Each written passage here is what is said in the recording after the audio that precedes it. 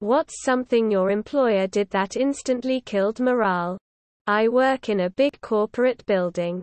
The same older lady came by everyone's desk towards the end of the day to collect the trash.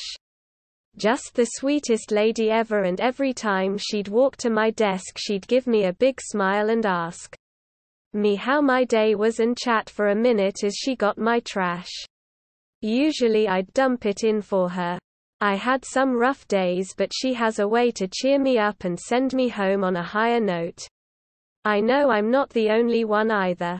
So then a few weeks back our work implemented a new policy to cut down on trash usage.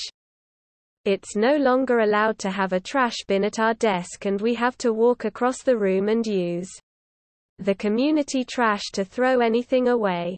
Not a huge deal, but the real reason they did it is so they can cut down on cost. I.e. the cleaning crew. Sad to say that I haven't seen Sharon since.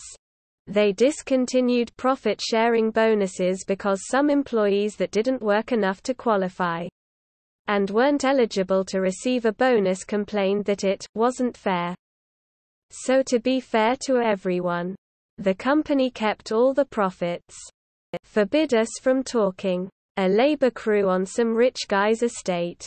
Everything ran great until he hired a new manager, who proceeded to straight up act like a slave master, ordering us to do projects and then would go sit in the shade and play on his phone only to stop and yell at us.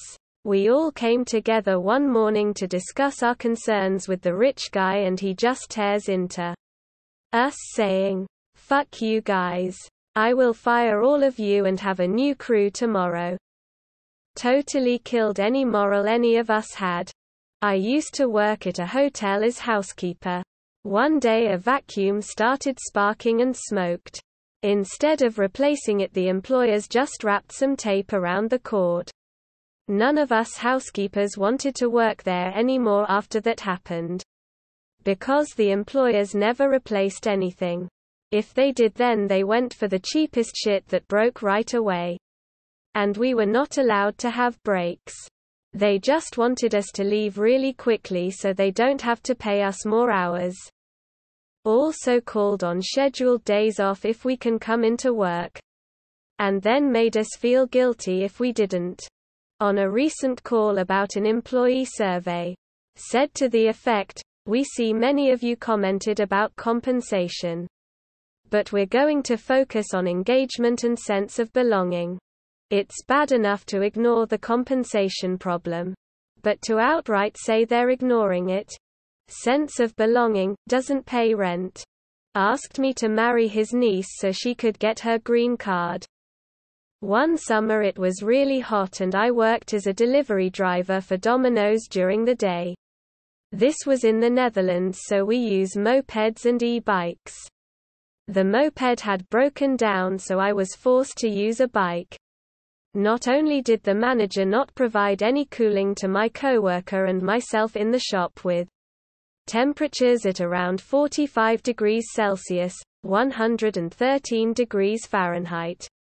I had to wear my completely black uniform, including long black dress pants under the blazing sun, while doing deliveries. We were so upset, hot and utterly exhausted from the heat. I ended up calling my mum to ask if she could bring a fan, and in between deliveries we would just sit in the back room with the fan on and do nothing. It actually took one of our drivers passing out from the heat, as well as one of the cooks, before management let us wear shorts, as long as they were black. Lunch is normally 12 to 12:30 and is dictated by bells. Bell starts your lunch. Bell ends your lunch. I arrive at my desk at 12:26 with a personal deep dish pizza from Little Caesars fully intact, and my boss yells at me for that. A few weeks later, when he's with a client, he doesn't leave for lunch until after 12:30 and doesn't come back until 2. Total hypocrite. Layoffs to improve share prices. Told me if I don't come in to do this job on my day off, don't bother coming to work anymore. I had told him days in advance and reminded him daily that I was taking Sunday off to go visit my great-grandma as she has not long left. I went and did it anyways because it wasn't far and I need a job still. But yeah, all my moral in the company is gone now and I'm looking for a new job. It's not like I don't do after hours. I take 80% of the after-hour jobs. He was just being pissy because he wanted to do shit. So fuck this company. They changed the way we do annual reviews. Instead of allowing me to give the raises to my direct reports based on their actual performance, HR stepped in and made all the decisions based on random gossip, instead of actual feedback through official channels. My opinion as their manager meant nothing compared to anonymous rumor. I quit shortly after that and told my team to get their resumes up to date. Within a year of me leaving, they saw how bad things were getting and left too. I still keep in contact with them, and am glad they all moved on to better opportunities. If you are ever working for a company and hear that they are being bought, acquired by an investment firm, start applying elsewhere. If you stay, just know that you are working for demons who would sooner squeeze every last drop of blood out of you than lose a single penny. I've been through it twice now. Never again.